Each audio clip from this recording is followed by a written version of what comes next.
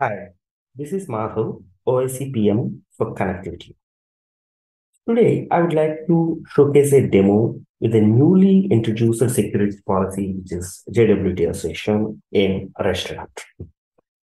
So JWT security policy is being heavily adopted by the customers these days, and we would like to take this opportunity to enable this feature in our OIC 3 in the restaurant.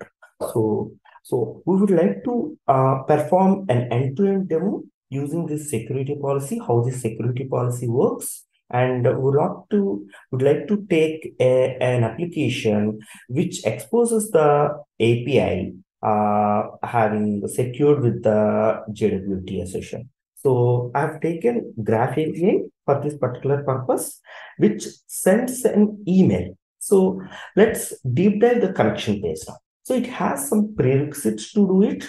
So before that, let's see what are the security policies that we have introduced. So these two are the two security policies, JWT client assertion and JWT user assertion. So as part of this demo, I will showcase the client assertion. So as I said, I would be using Graph API to integrate and send an email. So this is the connection URL, which I have already keyed in. Let's take the access token URL.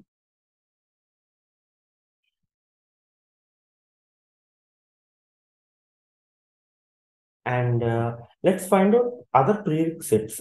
So these are JWT header and the JWT payload and the private key alias. So these three are the prerequisites to perform the connectivity test.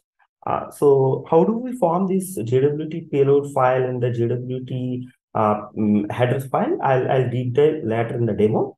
And now I will go to the private key alias. So this private key alias requires a private key to upload it into the certificates page. So let me, so I've already got the private keys and public key, which I have used it. So let me take this alias name and upload my private key.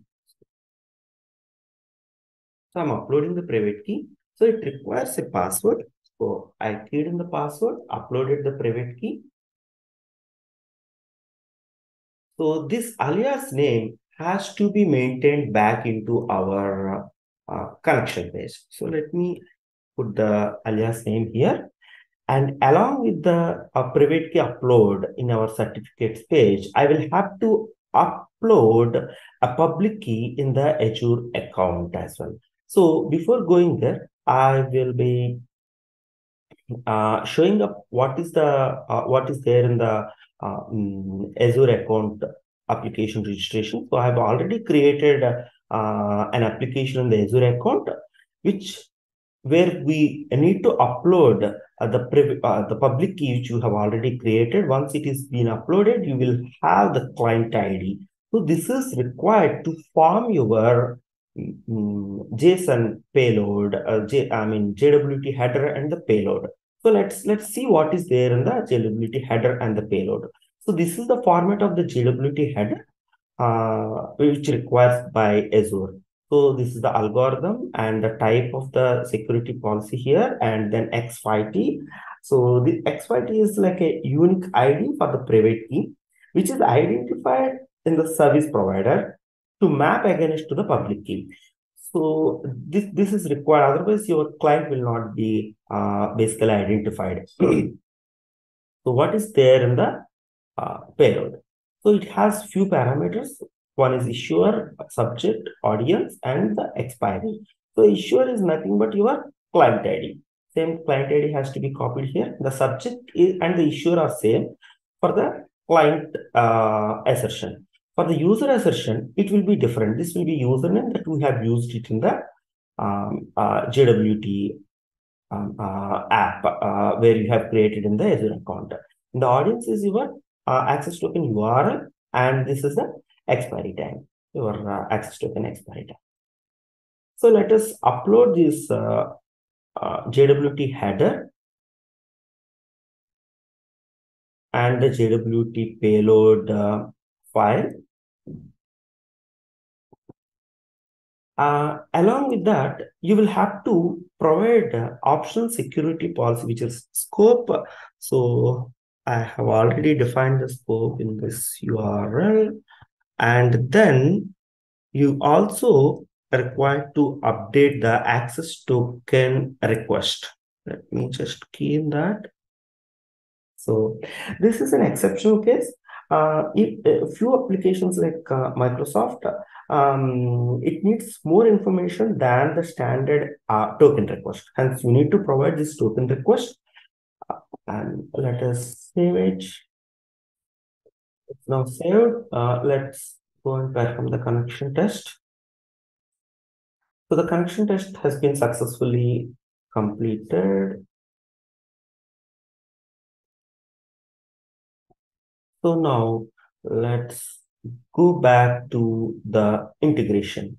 So I've already developed the integration. This is our integration, wherein I have provided the API endpoint here and the sample request. Now, as I said, this API is being used to send an email. So where it will be sending the email?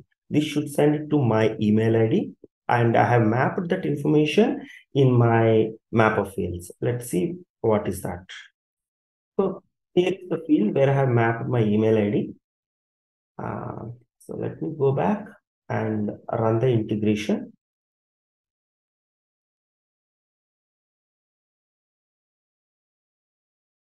So it should now send a dummy email to my email ID. So let's see. So it's successfully executed. Now I should be getting an email in few moments. So this is the email which I have received it from the Azure service. Yeah, thank you.